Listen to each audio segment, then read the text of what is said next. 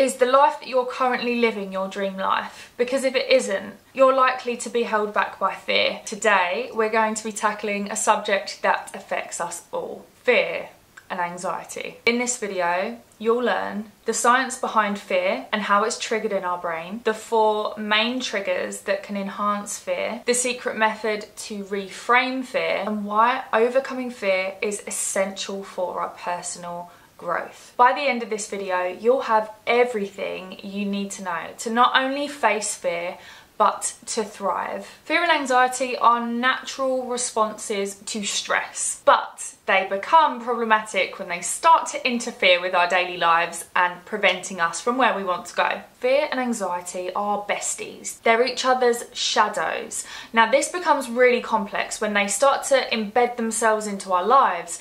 They become really difficult to combat, and that's where I'm here to untangle them and to get us in control of our lives, as we should be, by the way. This is our lives. We're not living as a result of fear. And if we're not careful, fear will become the driving force of our daily behaviours. So first things first, what is fear? Fear is an intensely uncomfortable primal experience that runs through our bodies. Now, the reason why this happens throughout our bodies is because it's triggered in our brains by the anticipation or expectation of a perceived threat or risk. Fear is activated through our amygdala. Now, the amygdala is a small almond-shaped structure in the back of the brain, which is part of a larger system and network called the limbic system. Now, the amygdala is closely linked with fear, emotions, and surprisingly, motivation. Fear and motivation being triggered by the same part of our minds. So that is the secret sauce here, is the understanding of the chemistry, of the network and the reactions that are happening in our minds whilst we're triggered by a feared state. You may have heard of the fight or flight response. Now, this is our body's way of raising an alarm that there may be a problem and that we need to be prepared to either fight or to flee. Now, this is our amygdala going, hang on a minute guys, something's up, we need to get out of here or we need to fight for our lives. This was really important way back in evolution, where we had a bit of a lizard brain, if you like, and this was just an initial natural response for us to get out of danger or to fight for survival. We now live in a very different world, as you can imagine. Our bodies haven't changed with the times because it takes such a long time to evolve and to change genetically, which is why we now still have these triggers in our minds, and it can still save us from danger. For example, that natural response where you're like, how did I just pull my friend in from the road before they got hit by a car? That is our amygdala saving our lives, and that's what it should be doing. However, when it starts to integrate itself into our daily lives, it can become a right pain in the arse. We need to differentiate the difference, because our amygdala, bless it, it doesn't know the difference between a life-threatening situation and Sunday scaries. It doesn't know, and we have to train it, and that's down to us. And you know what's really hard is when we feel that fear and we've got that fight or flight or freeze, which is another adaptation, if you like. There's the fight, flight, freeze. I'm a freezer, and it sounds ridiculous, but I'm one of those that just is completely shell-shocked, so I'm probably a bit useless when it comes to evolution. But thankfully we're not in the dinosaur age anymore, and I probably don't need to worry about dinosaurs, only seagulls.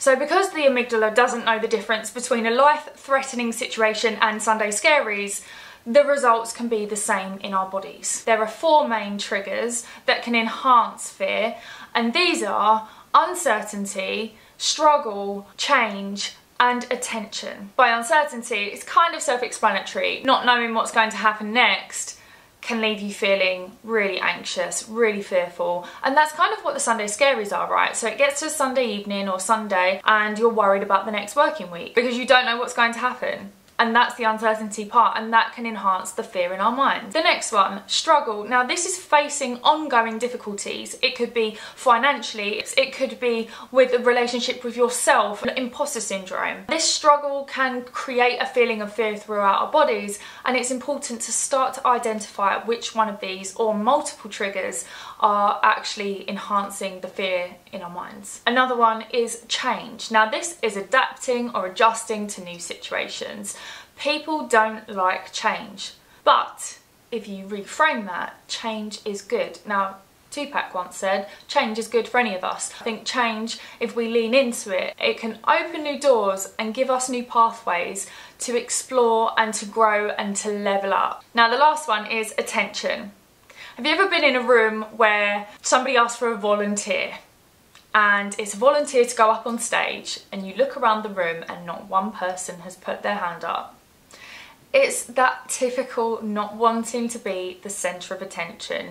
You don't know what's going to come up, you don't know if they're going to ask you a question, if you'll feel embarrassed. So typically we all sort of sit there and we're sort of being polite, we're not taking opportunities, and we're actually talking ourselves down from new experiences. And it's absolutely no different to starting a YouTube channel. You may be so concerned by the attention that you'll get, or the lack of attention, because that has equal and opposite results. If you get too much attention but it's negative from maybe people you know, or judgment by others, or you get no attention at all, it can leave you feeling empty and embarrassed.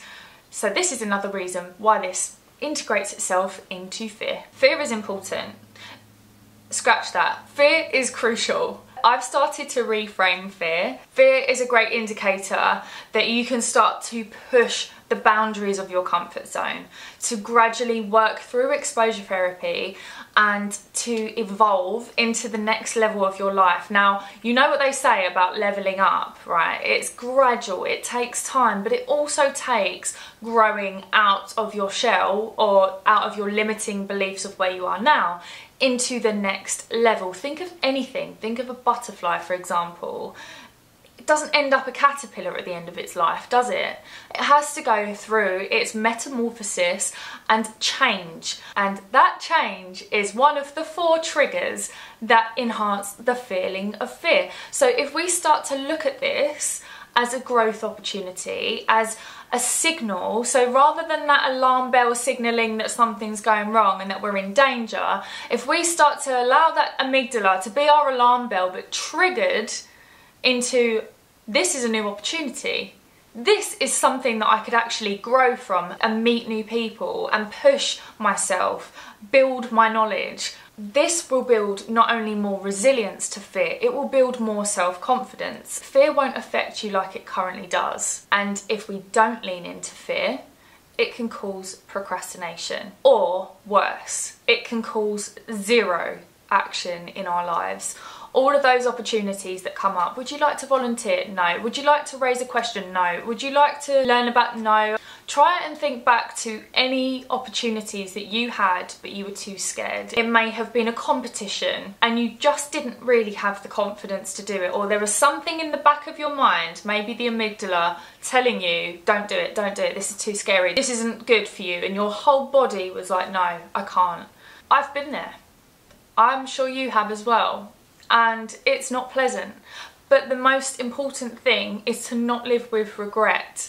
So it's better to challenge ourselves, to push ourselves out of our comfort zones, rather than to live with the what-ifs. That will rule your life eventually. Right, now let's talk about the different types of fear.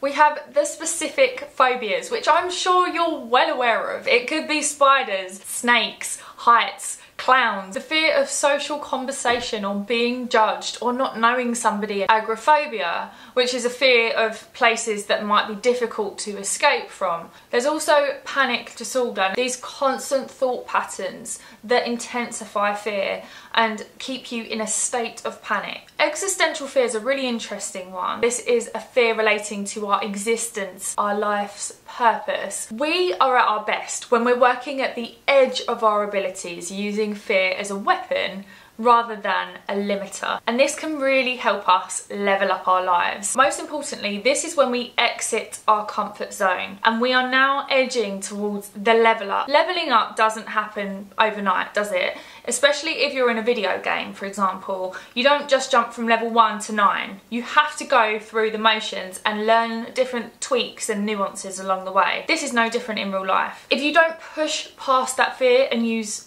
fear as a weapon of strength, and if you just turn around and go back to the comfort zone, you will forever exist there. Your dreams go there to die. And if you do want to stay there, please click off this video because you're on the wrong channel. Let me redirect you somewhere else. Anywhere else. Maybe type in "I want to live in my comfort zone" on YouTube and click on there and go there, because you're in the wrong place. I wish you good luck, but I will never see you again. I'm so sorry. Now let's look at fear in a very balanced way. We will look at the pros and we will look at the cons. Fear is a useful survival mechanism. It alerts us to danger and it promptly promotes quick actions. It also improves our focus. It's like a heightened sense of security within your body, allowing you to like pick up on things that you wouldn't necessarily. It helps you retain significant events. Now, our brains are like a constant videotape, literally store everything that's happening, every movement, every picture, every sound, smell. Now, here are some cons of fear. Paralysis. Excessive fear can cause us to freeze, and it can also lead to inaction, procrastination, or avoidance behaviours. For example, if you fear going to the dentist, you may just not go, even though you've got a toothache and you know that a dentist could solve that problem. Another con for fear is chronic stress. Being in a constant state of fear puts our bodies through so much stress and inflammation, and those that fire together wire together in the brain. That repeats in our mind. If we don't stop the circuit, it will cause chronic stress in our bodies and in our minds. Irrational behaviour can lead to really poor decision making. What's the secret to stopping fear and anxiety that actually works? It's about retraining your brain how to respond differently to fear. One powerful method that I really love is exposure therapy and cognitive behavioural therapy, which is known as CBT. This approach helps you rewire your brain's reaction to fear, and over time it becomes less of a problem in your daily life. Fear is a great driver if used correctly.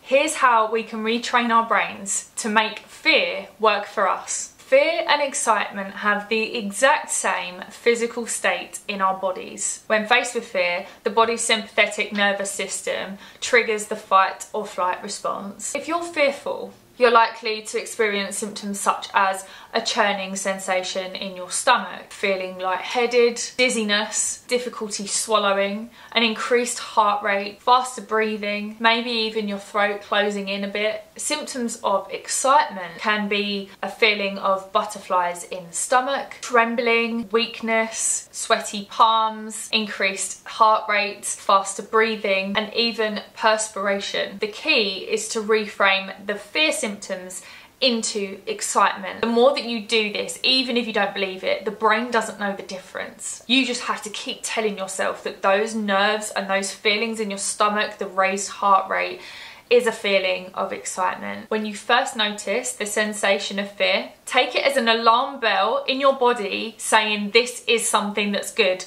This is going to be good. What am I going to learn from this experience? Where is this going to take me? Do the opposite of what the fear is telling you to do. If it's telling you not to go, go. I used to experience this with networking. I used to be so scared to go by myself that I wouldn't go. And when you see everyone in the room at the end of the night having pictures taken together, I used to look at those photos and just be like, why did I not go? They look like they're having so much fun. That was a really great panel. I would have really enjoyed seeing that panel. Why did I not turn up just because I didn't know anybody? I retrained myself to walk into those rooms. There was only one person that was ever slightly rude to me. They just thought they were better than me, and I don't want to be around that sort of energy anyway, so just let them have it and move on. And I will caveat this, of course, unless you're in a state of danger where your amygdala is alarming you to get out or to fight for your life, then of course let it do its work. Let me give you a quick story before we move on to our next step. You may or may not have seen my Odd Muse behind the scenes fashion campaign. I watched a really empowering YouTube video, and after that I saw this opportunity flag up on Instagram and it said apply to be in the next campaign. I don't know why, but I put my name down. I didn't think anything of it. This happened. Everyone had the best time. People that I spoke to were saying that they nearly didn't go. There were people that didn't show up. by the way. I really understand why they didn't, because I was nearly one of them, but I'm so glad that I used that fear and trained it to be excitement, because it was the best day. To sum it up, fear and anxiety are more common than you think, but they're not unbeatable. By understanding the root causes of fear and anxiety and understanding why certain methods don't always work, like if somebody tells you to calm down when you're experiencing fear, that's never going to work. Think of what the body is doing when you're in a state of fear. The amygdala's flagging off that there's something going on. Like the body is just like ready for fight or flight, and somebody's telling you to calm down. What are you like when you're calm? You're like this.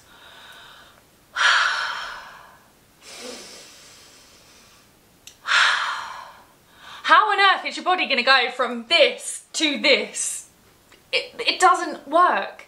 It will never happen. So it's the worst advice anyone can ever tell you when you're feeling a state of fear. You have to allow your body to feel that and retrain it to be excited, or at least think it's excited. Let's trick our minds. Imagine how different your life's going to be when you finally tackle fear and anxiety. These are my practical strategies for managing fear and anxiety. And the most important thing to note is that we don't have to wait until we're in a state of fear and anxiety to start to practice these. If we implement these into our daily lives, we will start to just naturally navigate our brains a little better. No doubt, if you're suddenly in a feeling of fear and you haven't been practicing these strategies, you're not going to remember them. You're not even going to think about them. You're just going to be in the state of fear. So if we practice these daily or as often as possible, then these will really help you moving forward. So step number 1 is mindfulness and meditation. Mindfulness and meditation is super important. It helps reduce our anxiety, our cortisol levels, and it also improves our emotional regulation. There are many apps that you can use, but the ones that I know of are Calm and Headspace. Now these are mindfulness and meditation apps. There's so much content on there that you can listen to when you're feeling stressed, when you wake up in the morning as part of your morning routine, before you go to bed. There's just so many different ways of using them, so maybe give those a try. I also love the grounding technique. Now you may have heard of this before, but a grounding technique is essentially just grounding yourself in the space, in the now, just being present with where you currently are, what you're currently doing, observing your breath. A great way of grounding yourself is to walk barefoot on grass. Now this may sound a bit strange, but I really highly recommend this. Go into your back garden, a local park, or just somewhere with a bit of grass. Maybe don't just randomly take your shoes off if you're like in a high street somewhere. And just being present on the grass is just a really great way to anchor yourself. Step number 2 is gradual exposure. Facing our fears in small, manageable steps helps us desensitize ourselves to our fears. Now within this exposure therapy part of this session, I want you to follow what I'm about to suggest. So starting with making a list. Make a list of situations, things, and places that you fear the most. Step number 2, build a fear ladder. Starting with the least scary fear on the first step, working your way up to the most scary fear at the top step of this ladder. So if you just do it, if you've got say 5 fears, you're going to do 5 steps. The next step, if you pardon the pun, is facing your fears. Now this is where the exposure therapy starts. Starting with the first step, which is what causes the least fear and anxiety, we're going to gradually expose ourselves to this step, okay? And once you've completed that, you move on to the next one. As you go through the ladder, you get more confident, you fear less because you're doing more, and it helps you resolve some of your fears through gradual exposure therapy. It's really important to practice this. It's not going to be a do it once and it's completed. This may take years, but if we just gradually do it over and over again through repeated exposure, it really helps us. Reward brave behaviour. So for example, you've gone to a networking event, reward yourself. Whether it's a nice little cheesecake from M&S on the way home, reward yourself for brave behaviour. Step number 3 is cognitive behavioural therapy, which is also known as CBT. This type of therapy is really helpful when it comes to recognising thought patterns patterns. You may be familiar with the 3 C's of CBT. The 3 C's of CBT is catch it. If you recognize a certain thought pattern that's causing you fear or anxiety, you need to catch what that thought is. The second C is to check it. Is it real or is it true? So you need to catch the thought. Is it real? Is it true? And then the third C is to change it. This is where you reprogram your mind to letting it go. I'm not a therapist, so this is something that you should really work through at therapy with a trained professional. Step number 4 is breathing techniques. Working on our breath work helps us calm the nervous system during fearful moments. Try using the 3-3-3 technique. Now this is breathing in through your nose for 3 seconds, holding your breath for 3 seconds, and breathing slowly out of your mouth for 3 seconds. Exhaling out of your mouth helps you release more carbon dioxide, which is better than exhaling through your nose. Practicing daily breath work really helps you start to control your breathing, especially if you're in a state of fear or anxiety. I know that panic attacks can be awfully crippling, especially if you feel like you can't catch your breath. Physical activity helps reduce stress and boost your overall mood. Take a walk in nature, do a gym class with a friend, go for a swim and a sauna and self-care session at your local gym, and just start to take care of yourself every day. By doing this more frequently, you will help naturally just reduce stress in the body anyway. The take action now method is reducing fear by taking action. The sooner you take action, the less fear that you feel. The more time that goes on, the more fear you feel. Here's how I practice managing fear. Step number 1, acknowledge and accept the fear. Recognize your fear rather than ignoring it. Step number 2 is set realistic goals. Break down the fearful tasks into actionable steps, like I mentioned before. The little fear ladder, helping you expose yourself to the fears gradually. Step number 3 is positive visualization. Imagine successful outcomes before they happen, rather than imagining worst case scenarios. Step number 4 is seek support. Talk about your fears with your family, your friends, or your therapist. And step number 5 is to keep a fear journal. Track your fears and your progress over time. So as I mentioned in the 3 C's, the first one is to catch that fear. If we write it down in our fear journal, it helps us track our progress and see how far we've come. Why is overcoming fear so useful for self-development? Overcoming fear is essential for our self-development. Most importantly, it allows you to exit your comfort zone, to leave it behind. It enhances your ability to handle stress and it boosts your confidence. Conquering fears allows you to pursue opportunities and goals that were previously intimidating, and that allows you to work towards your professional and personal growth. Remember, there is always a fork in the road, and I know I've said this before, but there's always a fork in the road, and you decide which direction you take. Here are some book recommendations that I have for you, and mainly because I really needed one of these yesterday actually.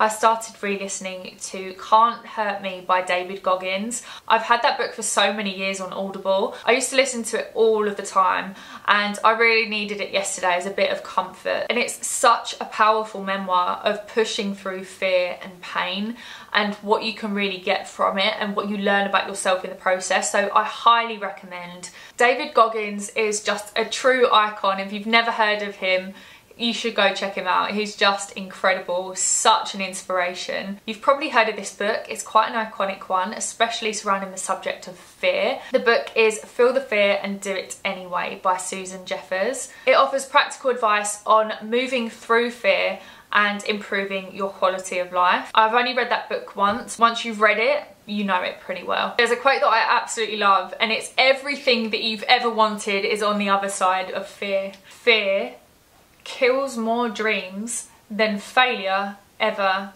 will. The fear we don't face becomes our limits. If it scares you, it's a sign you need to do it. Fear is the brain's way of saying there's something important that we need to overcome. And sometimes the fear won't go away, so you'll need to do it afraid. If you found this video helpful and want to see more videos like this, then hit the thumbs up so that I know that you like this type of content. Otherwise, I will continue just delving into different ideas and see what really works for you. Also, share this video with somebody who may find it helpful. If they're really experiencing dreadful anxiety or fear at the moment, then maybe they could go through the fear ladder and try and implement some of the breathing techniques, maybe read one of the books and help themselves out of that fear. For more content on self-development, conquering fears and building confidence, hit the subscribe button and the bell so you don't miss out on any future content. Thank you so much for watching, and I will see you in the next one.